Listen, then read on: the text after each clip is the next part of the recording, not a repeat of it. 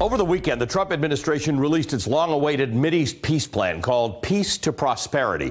It's an economic plan the administration hopes will appeal to Palestinians and the larger Muslim world. So let's take a look at what the White House is proposing. The plan sets out a decade-long time frame, providing about $50 billion to the region.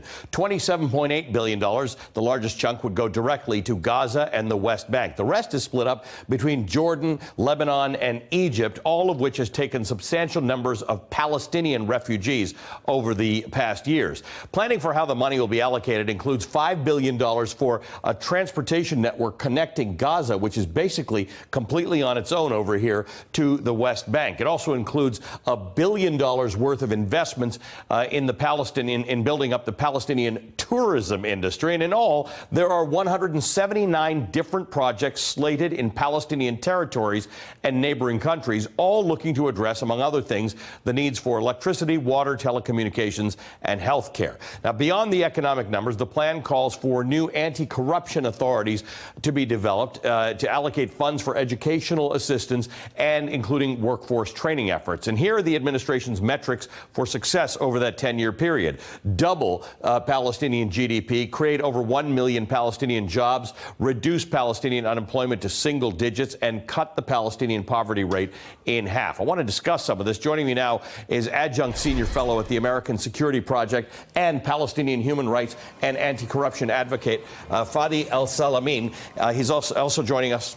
Are we getting anybody else? I'm just checking my. Okay, I'm sorry. So it's Fadi Elsalameen. Fadi, good to see you. Thank you for being with us. Good to see you, Ali.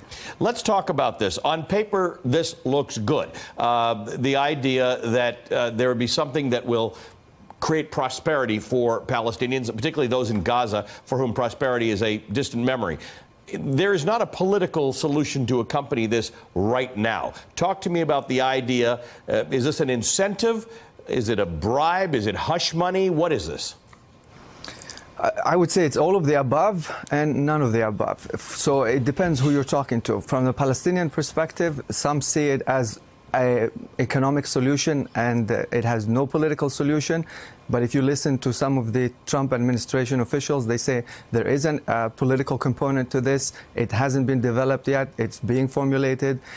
Then you go back to the Palestinian position and they say, does the political component include a two-state solution? Does it include the 1967 borders? What is it exactly? And can we hear it from the president himself publicly in an official statement? So it's still not very clear. But for me, as a Palestinian, I am somewhat encouraged by the economic component, but I do believe that it's not enough. You do need to put forward a clear political component to this.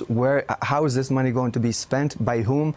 Everybody knows that there is a Palestinian president now who's overstayed his term by about 10 years.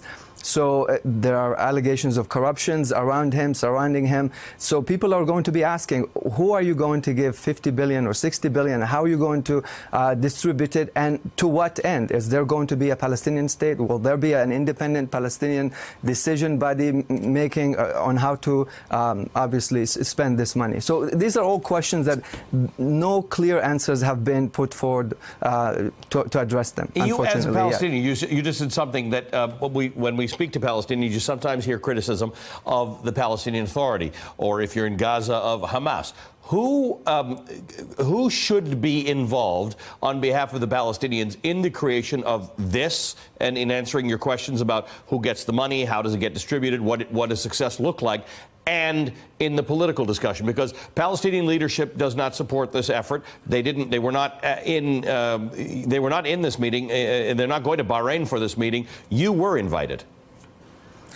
So just to be clear, from what I understood from my conversation with the foreign minister of Bahrain, no Palestinian or Israeli officials were invited to the conference. It is Palestinian and Israeli and American and other businessmen, thought leaders, politicians perhaps, but no Palestinian or Israeli officials are invited.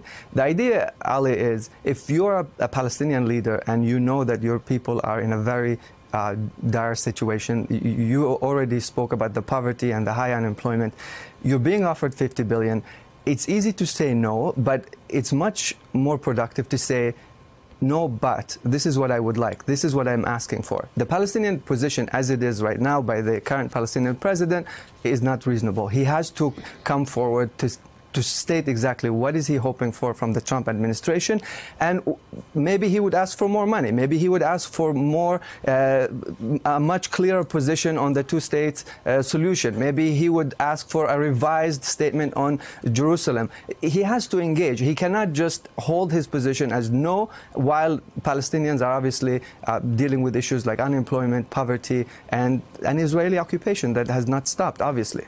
Hey, MSNBC fans, thanks for checking out our YouTube channel. Subscribe by clicking on that button down there and click on any of the videos here to watch the latest interviews and highlights. You can get more MSNBC for free every day with our newsletters. Just visit msnbc.com/newsletters to sign up now.